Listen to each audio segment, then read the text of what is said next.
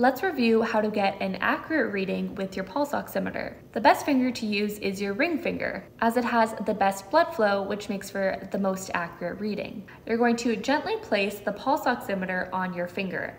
Now, the clip has a spring mechanism, so when it's placed down on your finger, the blood typically flows out of the finger. So you want to wait around 30 seconds for that blood to come back in and for the reading to stabilize. It also may take longer if your hands are cold or if you were just previously gripping something.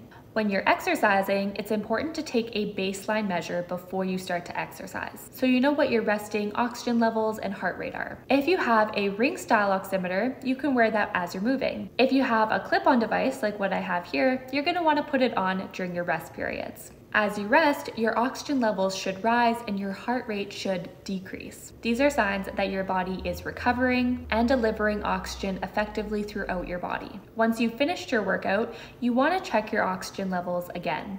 And this is to make sure that our oxygen and our heart rate are back at our resting levels. Over time, as you're more consistent with your exercise, you may notice your oxygen levels stay more stable during the same activity. This means your body is becoming stronger and more efficient at using oxygen.